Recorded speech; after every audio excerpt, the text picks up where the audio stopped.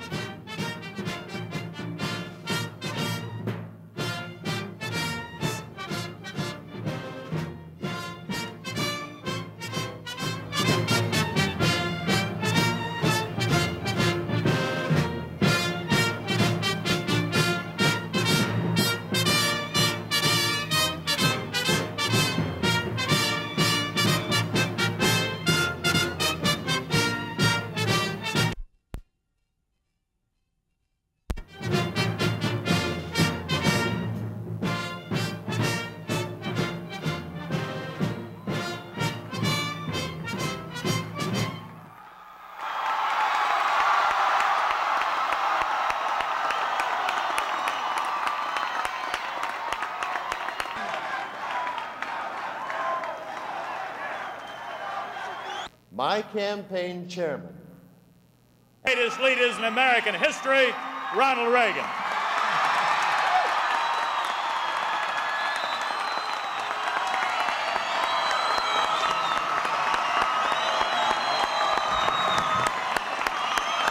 Thank you.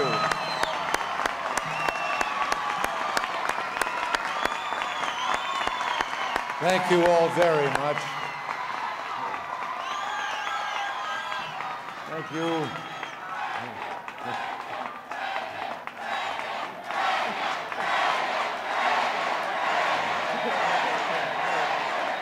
Thank you. Thank you very much. And thank you, Tom. And thank you for that great music to the Main Street Pops Band, Eastern High School Band, Cherry Hill East High School Band, and Cherry Hill West High School Band. And let me say a special thank you to Bob Franks, and hello to a man I hope you'll send to Congress, Frank Cristado. Now, before I start, I have a message from my roommate to every young person here.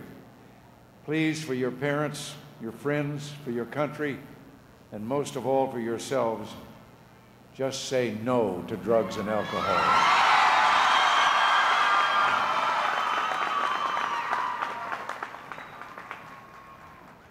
I'm here to ask everyone in New Jersey who supports the change we've been bringing to America these last 8 years to vote from top to bottom for the entire Republican ticket, including our Republican candidates for the House of Representatives, and in this district, the man who has put the federal government into the battle to end the ocean dumping. You missed me.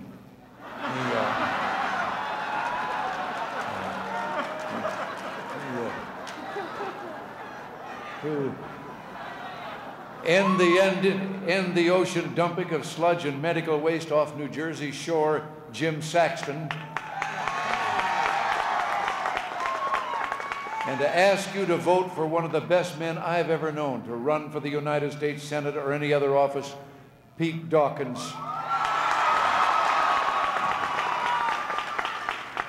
And for the next President of the United States, George Bush.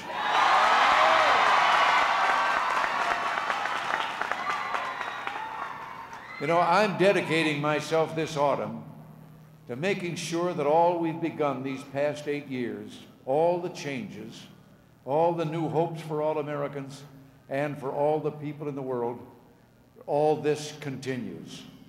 On every level, in local races as well as in the House of Representatives, in the Senate, and in the White House, the election this year is about what the Vice President called the other day the big issues: peace, prosperity, the respect of government for family and community, the safety of law-abiding citizens, and the values that have made America the greatest and freest nation on earth. As Lincoln said, the last best hope of all humanity.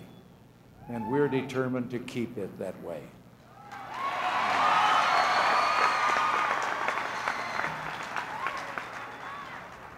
Yes, the choice is just as clear as the choice in 1980 and 1984. It's between, on one hand, liberal tax and spend, economic stagnation, international weakness, and always, always blame America first. And on the other hand, what we believe, limited government, a strong defense, firmness with the Soviets, and always, always, I pledge allegiance to the flag of the United States of America.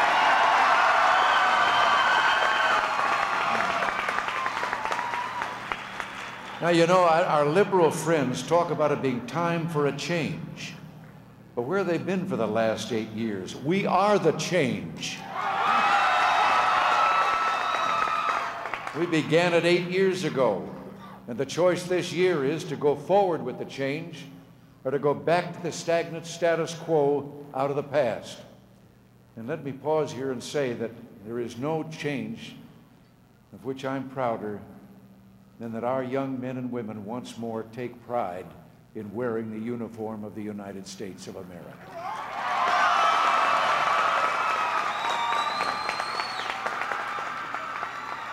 And you know, thanks to their valor, in the last 8 years, not 1 square inch of land has been lost to communism. And in fact, in one tiny nation, Grenada, we pushed communism back.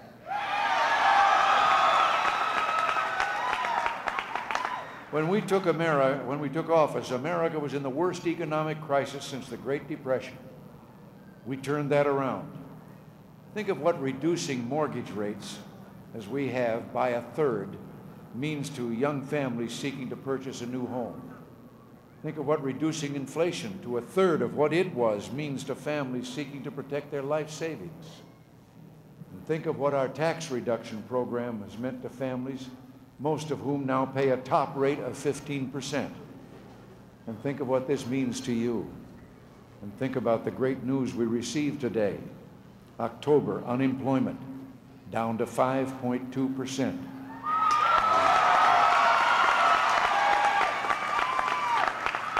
The lowest since June, and the lowest in more than 14 years. And think of what that means to all Americans. Yes, what you heard in a recent debate, I've heard echoed in my talks with the leaders of many other nations. Today, the United States of America is the envy of the world.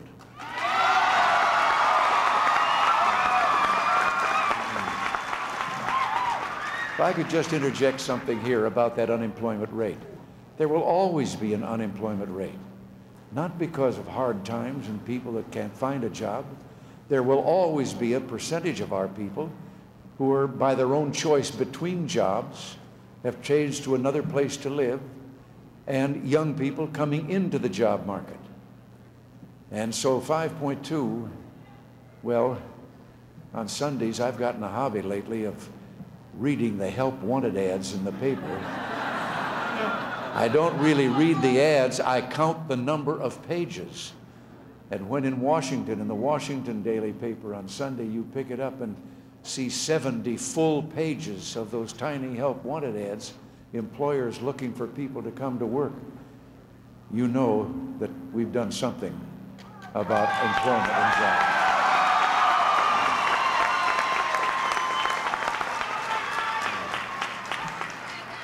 We've come a long way in the last 8 years, but my friends, my message to you today is that everything that we've worked for these last 8 years, everything, could be lost faster than you can say Taxachusetts.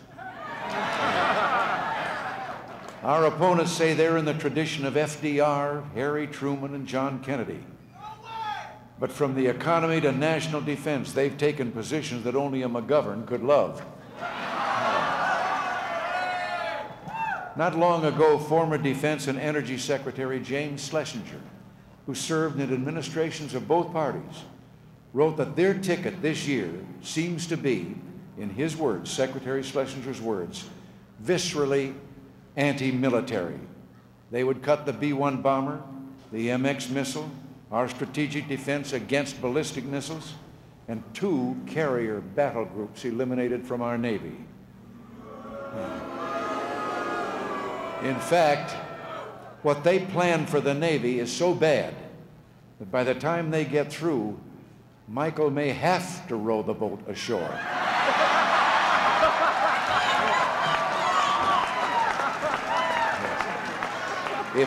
If Frank doesn't sink it first. Well, hearing all this, maybe it won't surprise you that this year we have a liberal candidate whose appointees to his state Supreme Court have been described in the words of legal authorities who've studied their records as, and I'll quote, fervent proponents of the liberal social agenda committed to imposing it through judicial decree. Yes. They've opposed the death penalty and mandatory sentences for drug dealers. My friends, you can't be tough on drugs unless you're tough on crime.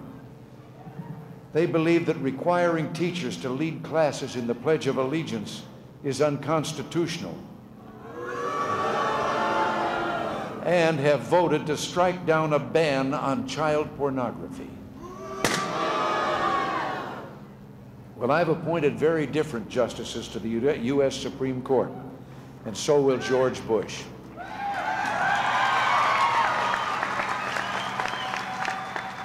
And our kind of justices are the kind that Pete Dawkins won't fight. He'll help confirm them.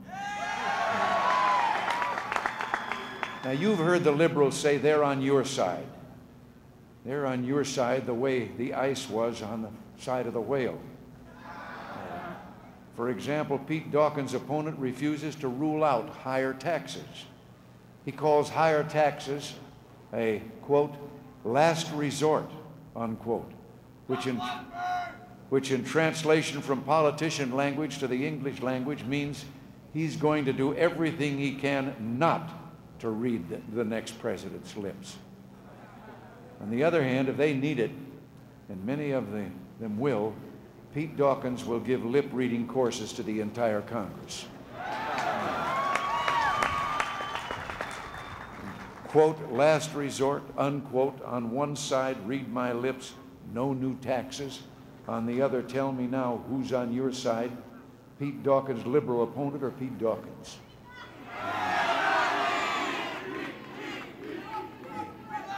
I like this audience.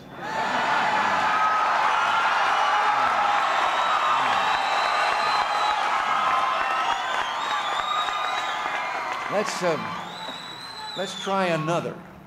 Let's take George Bush's opponent. Between 1986 and 1987, while America as a whole was creating more new jobs than the rest of the industrial world put together, under the governor, his state ranked an abysmal 30th among our states in the annual rate of total job growth. And with yesterday's papers reporting a state bank account overdrawn by as much as $190 million for a month. The Massachusetts mess is getting sloppier and sloppier by the day.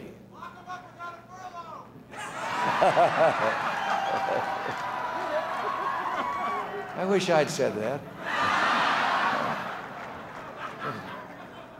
Now let me ask you, biggest job growth in the industrial world, or one of the slower rates in the nation, and a mess like that, and you tell me who's on your side, that liberal governor or George Bush?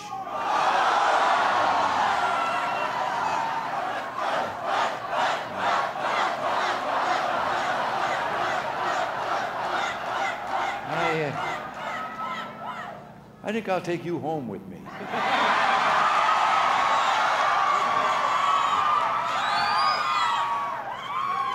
Now, our liberal friends have promised that come January, the Reagan era is over, and their era will be just beginning.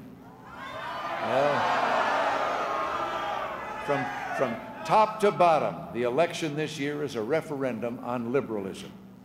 Ours is a system of 3 equal branches of government. 2 branches, Congress and the President, are chosen by election. And the 3rd branch, the courts, is chosen by those other 2. When you vote for a candidate for the Senate or the House, you're voting for the direction of the country and the world as much as when you vote for president. And since we must ride 2 horses, Congress and the President, across every stream, shouldn't they both be going the same way?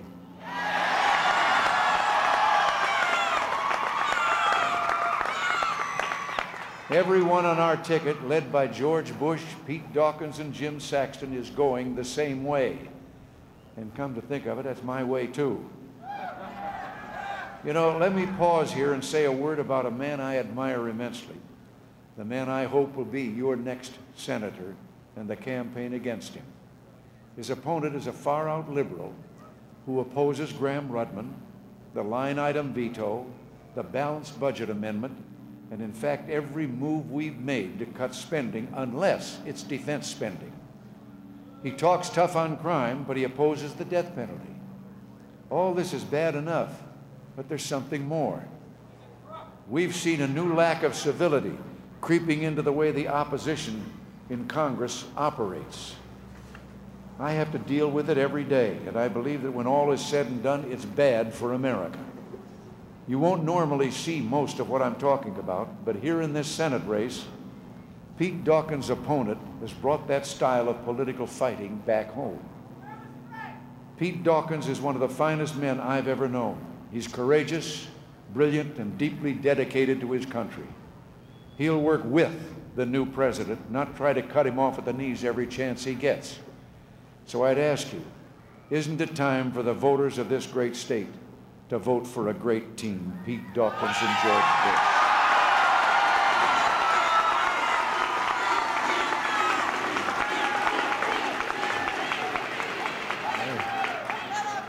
Yes, in the Congress as well as the White House, it all comes down to exactly the same thing. And that's the kind of future we want for America, the values we believe in, the way we were brought up, and a few simple words like freedom and family and peace and hope. I believe that the next 8 years can be a time of economic growth and unprecedented hope for America and the world. I believe we can see democracy come to every nation of Latin America. I believe we can continue the progress we've made with the Soviets. I believe we can move the world toward making nuclear terror a thing of the past with our Strategic Defense Initiative, SDI.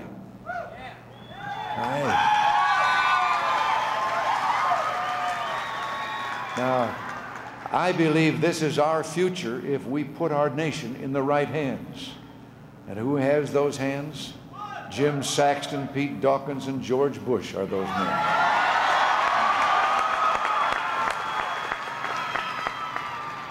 This election campaign is not over. The only poll that means a thing is the one on Election Day. And that's why it's so important for you to vote. Not long ago, I did something I thought no American president would ever have an opportunity to do.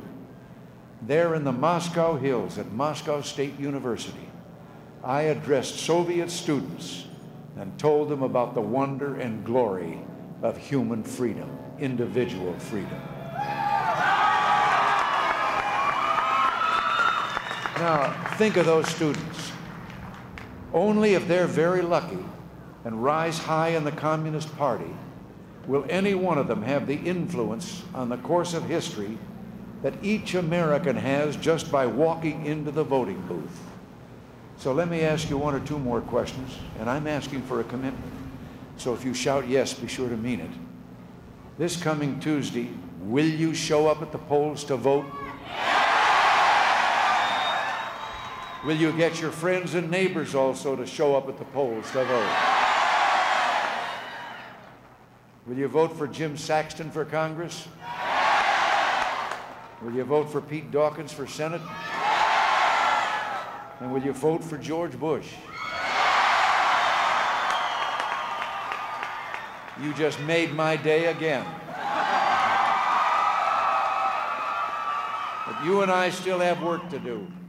As Yogi Berra said, it ain't over till it's over. And this election is a package deal.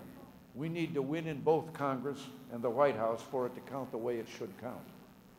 I hope that someday your grandchildren will tell of the time that a certain president came into town and asked their grandparents to join him in setting America on the course of the new millennium, and that a century of peace, prosperity, opportunity, and hope followed. So if I could ask you just one last time, on Election Day, will you go out there and win one for the Gipper?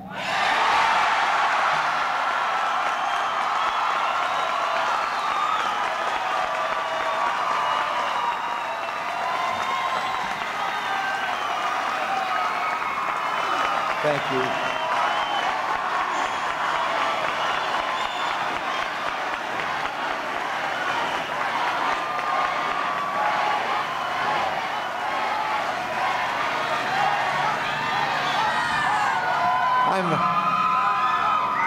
I shouldn't do this, but I'm going to. I just did it at the last stop, and it gets to be a habit with me. I have a new hobby. I'm collecting stories that I can actually prove are made up by the people of the Soviet Union and told among themselves. And it reveals they got a great sense of humor, and they also have a kind of cynical attitude toward their system. Well, on this recent summit in Moscow, I was told one as we were leaving that they were telling among themselves. They had it that Gorbachev and I were in his limousine, and my Secret Service chief was in with us, and his top security agent with him, and we were sightseeing. And we came to a waterfall, and we all got out to look. And Gorbachev said to my Secret Service man, "Go ahead, jump, go over the falls." And he said, "I got a wife and 3 kids." Well, he turned to his own man then and said, "You, jump, go over the falls." And he did. Well, my man went down the rocks around the falls to see if he could be of help or anything, and found him out there wringing out his clothes. And he said, "Why did you do that?" He said, "When he told you to jump and go over the falls, why did you do that?" The fellow said, "I got a wife and 3 kids." Well,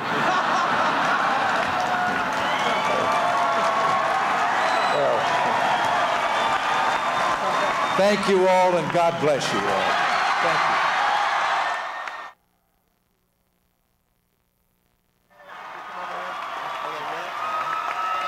Just wanted to give that to you, let you know we are not going to let them turn it off.